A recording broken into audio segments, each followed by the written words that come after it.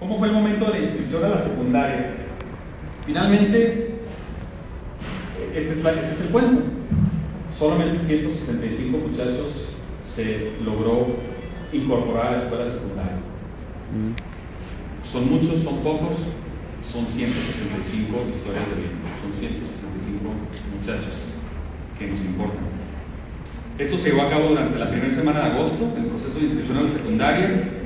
Estos 165 estudiantes quedaron inscritos en 15 diferentes secundarias de la ciudad.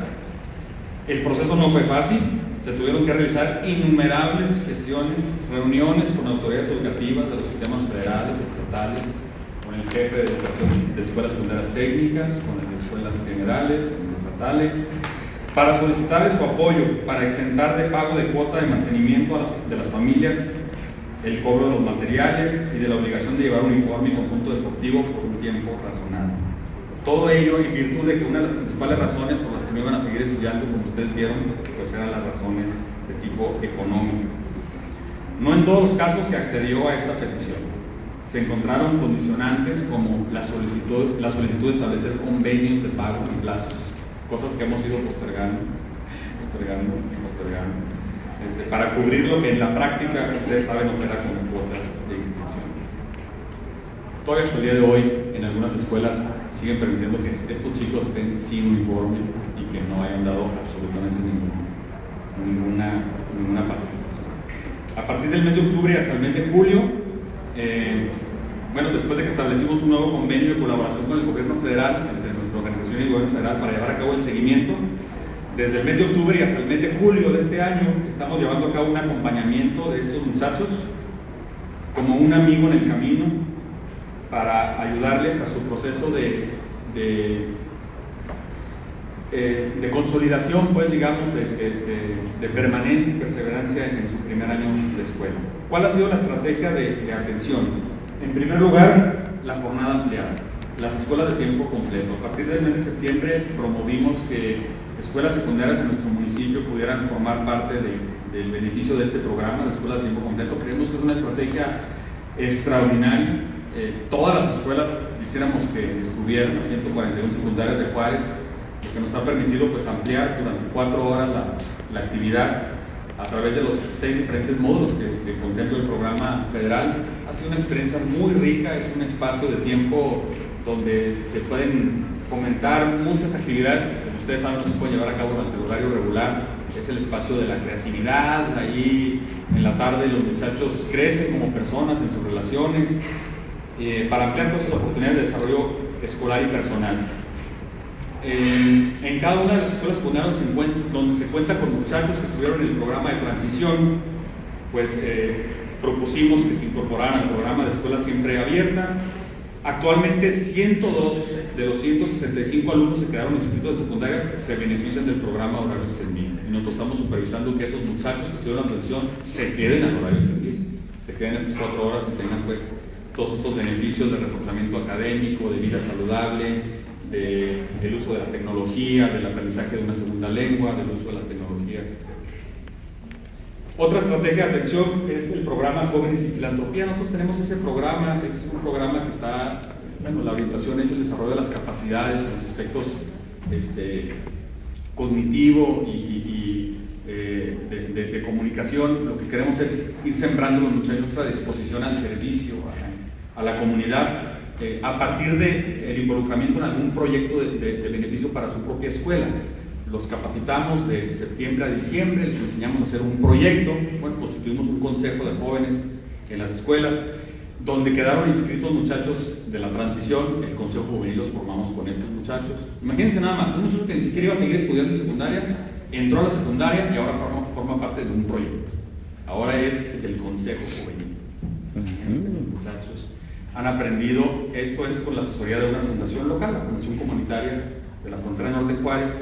Se les capacita, se les da orientación, se les ayuda a hacer un diagnóstico de la problemática de su comunidad, a vincularse con los activos comunitarios alrededor de su escuela, una zona de influencia, a definir un objetivo, a hacer un presupuesto, etc. Y formulan un proyecto, ellos lo presentaron en el mes de enero, y a partir del mes de febrero se les da un recurso económico semilla para que puedan detonar su proyecto. Es una aportación de 7,500 pesos. Entonces, bueno, aprenden a manejarlo, se les tiene confianza, a rendir cuentas, a hacer sus informes y a presentar sus resultados. En este programa actualmente están participando en 4 secundarias 67 muchachos que estuvieron en la transición. Y la tercera estrategia pues, son los círculos de tutoría.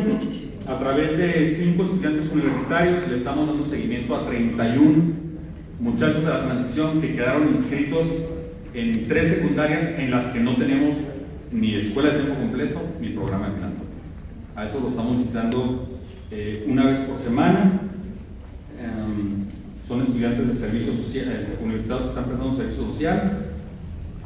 Las visitas son una vez por semana, en ellas se les ayuda a resolver dudas sobre sus diferentes materias, se les proponen dinámicas de integración, de superación personal, se les ofrece orientación sobre técnicas de estudio. Se hacen dinámicas de reflexión sobre reglas y límites, autoestima, amistad, trabajo en equipo, confianza, los diferentes tipos de personalidad, cualidades, roles, pasatiempos y valores. ¿Cómo ha sido el desempeño de estos muchachos? Pues ahí vamos. Ahí vamos. El promedio general es 7.15.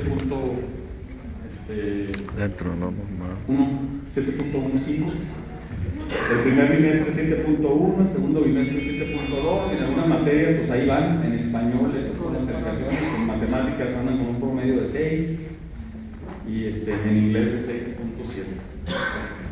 Nada diferente al resto de los muchachos. A pesar de que están teniendo ese acompañamiento, que esperemos que se vaya reflejando una mejoría conforme se va interviniendo con ellos. La evaluación cuantitativa que hacemos es que de este total de 165 muchachos que ingresaron a la secundaria, 13 han desertado, es un 7.8%, 13 han dejado la escuela, principalmente por razones de que se han ido de la ciudad. 2 casos han sido dados de baja por inasistencias, otro caso por enfermedad, pero la gran mayoría es porque se han cambiado de lugar de domicilio.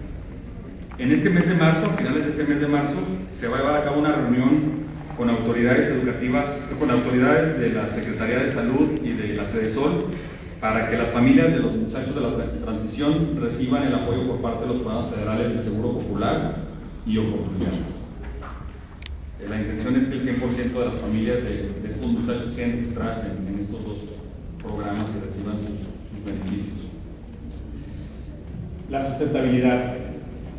Con estos sencillos pero significativos resultados hemos propuesto a autoridades educativas, a fundaciones locales, a organizaciones y también dentro del marco de la estrategia Todos Somos Juárez para 2011 realizar una intervención mucho más agresiva, organizada con mayor oportunidad, mayormente vinculada y con recursos suficientes para impactar a 1000 muchachos en este ciclo escolar. Queremos garantizar la continuidad escolar de 1000 estudiantes. Con estos resultados hemos empezado a sumar aliados, ya tenemos comprometidos más aliados de empresas, de fundaciones que están interesados en apoyarnos para este año. Con respecto a la recuperación de fondos, pues seguiremos buscando la concurrencia de los programas federales como el emergente para la mejora del logro educativo, escuelas de tiempo completo, escuela siempre abierta, escuela segura, pues gracias al manifiesto de interés que han mostrado las autoridades para esta iniciativa. En este esfuerzo pues estamos empeñados, convencidos de que así y solo así podremos ampliar las ventanas de oportunidades de nuestros jóvenes para que no sean fáciles presas de la delincuencia. Y creemos que lo podemos lograr. Promover la absorción en secundaria significa pues que confiamos en la escuela pública. Creemos que ahí nuestros muchachos van a crear su plataforma de despegue que los pueda llevar a grandes alturas, y esto no es palabrería. ¿Quién de nosotros no recuerda con alegría los años de la secundaria? Nuestro nacer a la pubertad, el primer amor, nuestros primeros pasos a la responsabilidad y a la madurez. En la secundaria construimos nuestras primeras amistades en serio y empezamos a bosquejar un proyecto de vida con un sello y un estilo. Empezamos a dar nuestros primeros pasos solos hacia lo que más nos atraía y a probar y a gustar distintos sabores de la vida. Y sí, me estoy refiriendo a lo que están pensando. No podemos permitir entonces que nuestros adolescentes no vayan a la secundaria, existen muchas distracciones afuera, y como alguien dijo, no es cuestión de días, sino de horas, como nuestros jóvenes se están perdiendo. En Ciudad Juárez, hasta por 500 pesos. Por supuesto, también tenemos que avanzar rápido en crear un modelo de educación secundaria atractiva, incluyente, innovadora. Todo esto lo tenemos que resolver, claro que sí. Pero hoy en Ciudad Juárez, y estoy seguro que en muchas otras partes del país, lo irreductible es que ningún adolescente se quede fuera de la educación básica. Ese es el reto y ese es nuestro compromiso. Y en este esfuerzo, pues, ninguna mano sobra, ningún esfuerzo está de más. Los necesitamos a todos. Juárez los necesita a todos. E igualmente, si esta experiencia les sirve a ustedes para compartirla y para que ustedes nos ayuden a enriquecerla, a sistematizarla, para que pueda también impactar y beneficiar a los muchachos en sus municipios, estamos a sus órdenes para poderles ofrecer esta experiencia. Muchas gracias.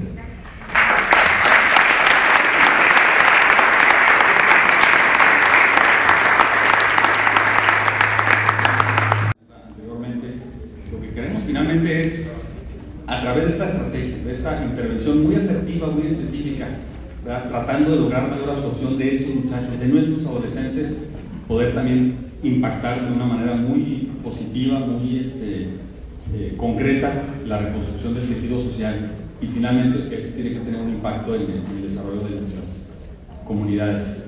Son nuestros jóvenes. En Ciudad Juárez, pues nada más, y por eso es nuestra principal preocupación, pues son 72,000 adolescentes entre 12 y 15 años, ¿verdad?, los que están en riesgo. O sea, realmente siendo tentados de tomar una decisión riesgosa en un momento determinado, simple y sencillamente por tener un satisfactorio inmediato. Que el crimen organizado sí ha sabido leer muy bien, ¿verdad? Ellos lo han entendido muy bien y se los ofrecen de manera contundente, porque los muchachos lo que quieren es reconocimiento, protagonismo, y con ellos se sienten inmediatamente parte de algo. Entonces, la escuela tiene que ser eso. A sus órdenes. Bueno, buenas tardes o días, no sé qué son todavía. Yo sí quiero abundar en algo de lo que el maestro nos viene a participar. En primer lugar, yo creo que con esta charla, con esta exposición que nos hace, nos damos cuenta que estamos ya no ante un llamado de alerta. Yo creo que la alerta ya debe de haber pasado. Esto es un llamado a la acción, y quienes somos educadores necesitamos poner las pilas y darnos cuenta de la enorme responsabilidad que tenemos. Cuando dicen todos somos Juárez, eso es cierto. Si el país, si sigue por el camino que va, se encamina hacia un problema cada vez mayúsculo, y sobre todo en la cuestión actitudinal, en la cuestión de accionar. Si el tejido social está realmente corrompido. Me recuerdo ahorita a una frase de Sócrates, de los grandes filósofos griegos, que nos dice en una fracción de un discurso, dice: atenienses, ¿de dónde salen los médicos mercenarios? ¿De dónde los maestros mediocres? ¿De dónde los políticos y los abogados corruptos? Pues, continuando con el discurso, dice: todos ellos han salido de una familia y pasado por una escuela. Mejor preguntémonos qué estamos sembrando en esos jóvenes para que nos estén dando los frutos que nos están dando. Es una frase de hace muchísimos años, pero muy vigente, muy vigente. Entonces, yo creo que cuando venimos a este tipo de foros, a este tipo de reuniones, venimos a que aparentemente se viene a planear nada más. Yo creo que tenemos que darle un sentido mucho más profundo y darnos cuenta que esa planeación debe de llegar hasta esos tejidos, hasta esas células que son los niños, los alumnos, y que definitivamente tenemos que cambiar nuestra forma de educar, porque en la educación tradicionalista mexicana se ha educado al ciudadano común de una manera opresora, de una manera represiva, autoritaria, tradicionalista. Y cuando vemos esos resultados tan tangibles y tan creíbles, yo de verdad los creo, estoy convencido de estas acciones, que son lo que debe llevar al éxito, el hacer sentir a cada alumno que está frente a nosotros importante, porque muchas veces hacemos sentir solamente importante al niño que es bueno para las matemáticas, que generalmente los salones son 3 o 4, y entonces los demás se empiezan a sentir relegados y no se sienten parte de se siente uno más o parte del montón simplemente.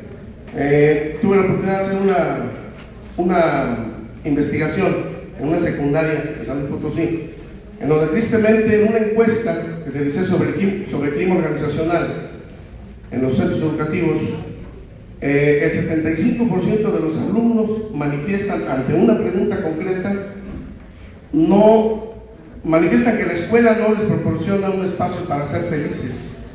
Y al final de cuentas, por ahí hay un autor muy importante, no se lo han leído, Víctor Frank, que es el creador de la tercera escuela de Viena, de psicología, de psiquiatría, importantísimo. Él dice en una parte de uno de sus libros, que es el más importante, el más vendido, que es El hombre en busca de sentido, nos dice: cuando un ser humano encuentra un para qué existo, un por qué existo, entonces el cómo existo sale sobrando, pasa a segundo término. Y eso es lo que nos está faltando, hacer que el alumno encuentre un para qué vivo.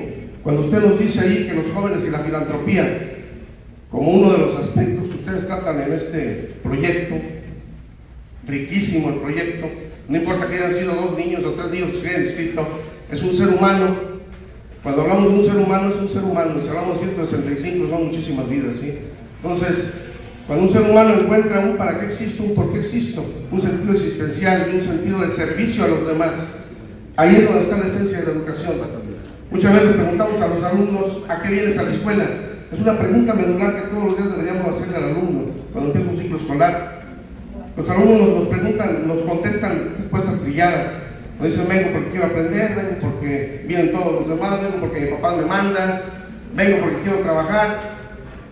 Yo como maestro, cuando me contestan todos mis alumnos, yo sí les digo: para todo eso que me está diciendo, en cualquier otro lado lo puedes hacer. Y tenemos que escarbar en ellos ese sentido existencial, o sea, ¿qué vienes a la escuela? Yo creo que la respuesta más precisa en un alumno debemos de imbuirle es que algún día nos conteste: vengo porque quiero ser útil a mi sociedad. Ese es el sentido que tiene que asistir a una escuela.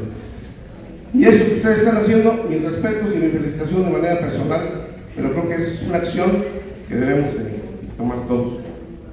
Así es. Pues tenemos instrumentos que aplicamos a los muchachos. Si ustedes tienen interés, los podemos compartir. Toda la estrategia, en qué consistió, cuáles fueron los pasos, ya en el diagrama que nos presenta Luis Gerardo y la maestra que me antecedió, ya les presentaron cuál sería la ruta crítica en términos muy generales.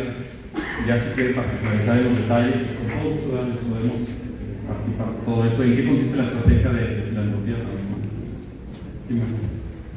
Sí, yo quiero felicitarles por el esfuerzo y felicitar a la coordinación finalmente, porque atienden verdaderamente a grupos vulnerables, que yo creo que muchos de esos niños están olvidados o olvidados. Invisibles. Entonces, bueno, a mí sí me interesaría saber si nos puede decir de manera muy puntual, por supuesto yo sé que el tiempo es corto, pero ¿en qué consiste, por ejemplo, la participación de la Secretaría de Salud? ¿Cómo está colaborando? ¿Cómo se articula? ¿Hay algo de articulación para estos campamentos también con ellos o no? ¿Es estrictamente esta partecita de educación nosotros solos? En esta primera intervención, no.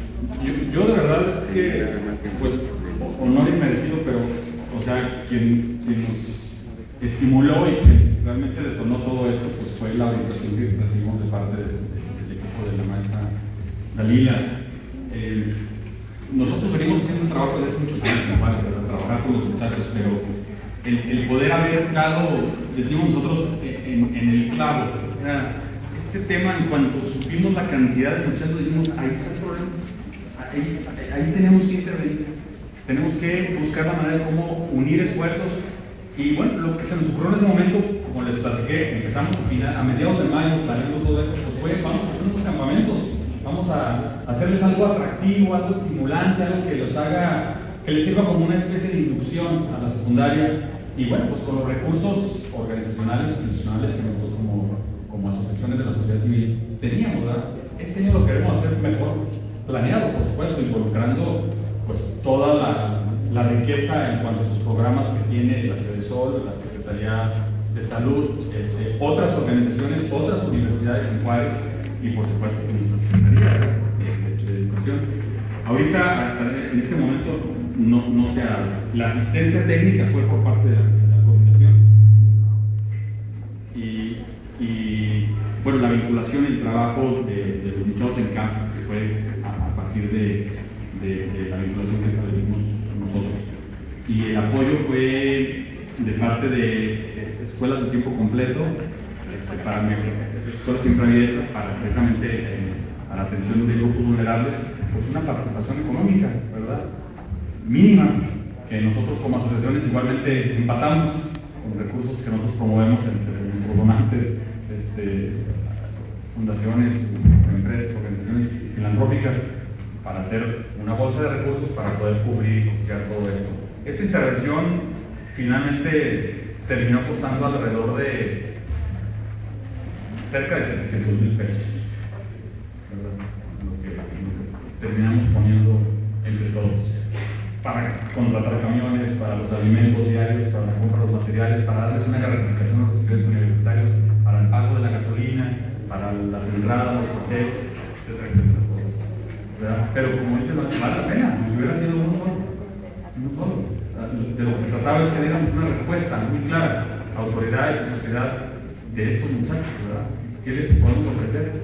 Ya nada más se queda una estadística más que cada año se mantiene. Este año esperamos más de 4,000, ¿verdad? Que no sé. Ahorita estamos en esa etapa precisamente y la vamos a tener a finales de este mes ya la información. No podemos estar